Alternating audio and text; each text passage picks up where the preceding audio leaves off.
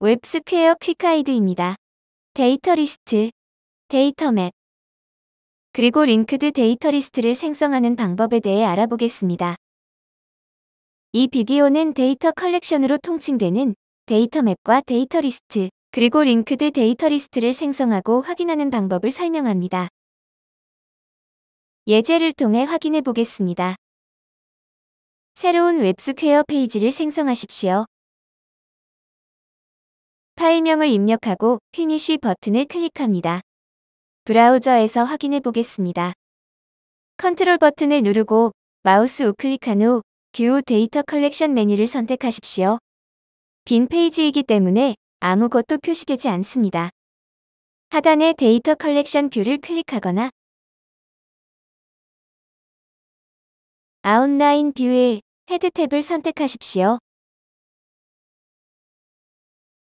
데이터 컬렉션을 우클릭한 후 데이터 리스트를 선택합니다. 데이터 리스트 아이디가 자동 생성됩니다.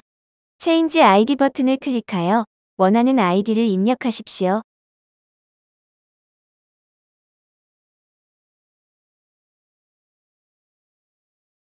행 추가 버튼을 클릭하여 데이터 리스트에 컬럼을 추가합니다. 컬럼 정보를 입력합니다.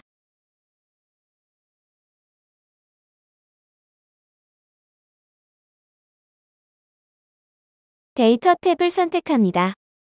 유즈 데이터 옵션을 선택하면 로컬에서 정의한 데이터를 사용할 수 있습니다.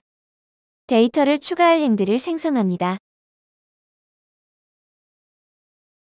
데이터를 추가하십시오. 데이터 리스트는 닫건 데이터를 등록할 수 있습니다. 적용 및 닫기 선택 후 페이지를 저장합니다. 화면을 다시 로딩합니다. 컨트롤 키를 누른 채로 마우스 우클릭합니다. 디버깅 메뉴가 나타나면 뷰 데이터 컬렉션을 선택합니다. 앞에서 추가한 데이터 리스트가 표시됩니다. 해당 데이터 리스트에 설정한 데이터도 출력됩니다. 각 컬럼별 데이터와 함께 로우 스테이터스 항목이 추가로 표시됩니다. 제이슨 외에도 XML 형식, 하이라이트를 적용한 XML 형식, 혹은 어레이 형식으로도 확인할 수 있습니다.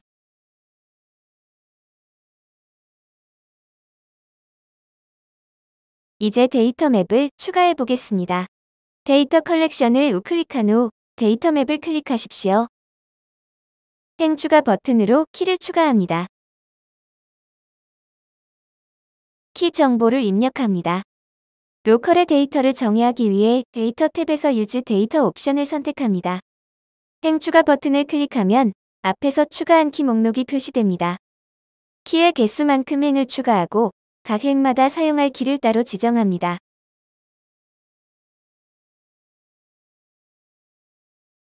각 키에 해당하는 키 값을 입력하십시오. 본 예제의 경우 컨트리는 캐나다, 캐피탈은 오타와, 그리고 컨티넨트는 아메리카로 입력하겠습니다. 데이터 맵은 단건 데이터만 등록할 수 있습니다.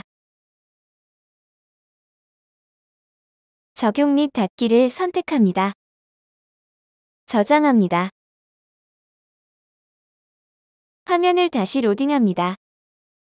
디버깅 메뉴 목록에서 뷰 데이터 컬렉션을 선택하십시오. 앞에서 추가한 데이터 맵의 데이터를 확인할 수 있습니다. 데이터 리스트의 경우 로우 스테이터스 항목이 추가로 표시되었지만 데이터 맵은 그렇지 않습니다.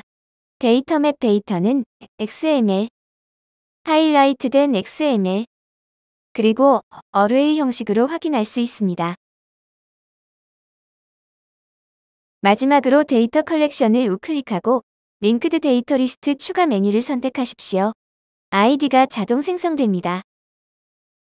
체인지 아이디를 클릭하여 아이디를 변경할 수 있습니다. 적용 및 닫기를 선택합니다. 헤드 탭에서 추가한 링크드 데이터 리스트를 선택한 후 상단의 프로퍼티스 탭으로 이동합니다. 바인드 속성 값으로 링크할 데이터 리스트의 아이디를 선택하십시오. 앞에서 만든 데이터 리스트를 선택하겠습니다.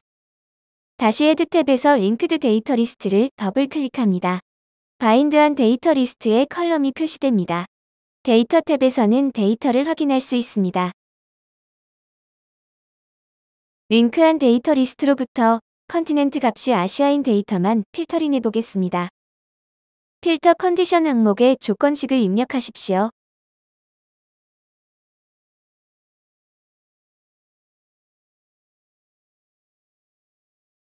컨티넨트 컬럼의 값이 아시아인 데이터만 링크드 데이터 리스트에 설정되어야 합니다. 적용 및 닫기를 클릭합니다. 저장합니다. 화면을 다시 로딩합니다. 디버깅 메뉴를 불러오고 뷰 데이터 컬렉션 메뉴를 선택합니다. 해당 링크드 데이터 리스트를 조회하면 컨티넨트가 아시아인 데이터만 표시되는 것을 확인할 수 있습니다. 또한 로우 스테이터스 항목도 추가로 표시되는 것을 볼 수 있습니다. 데이터 맵에서는 로우 스테이터스는 표시되지 않습니다. 링크드 데이터 리스트 역시 다양한 형식으로 조회할 수 있습니다.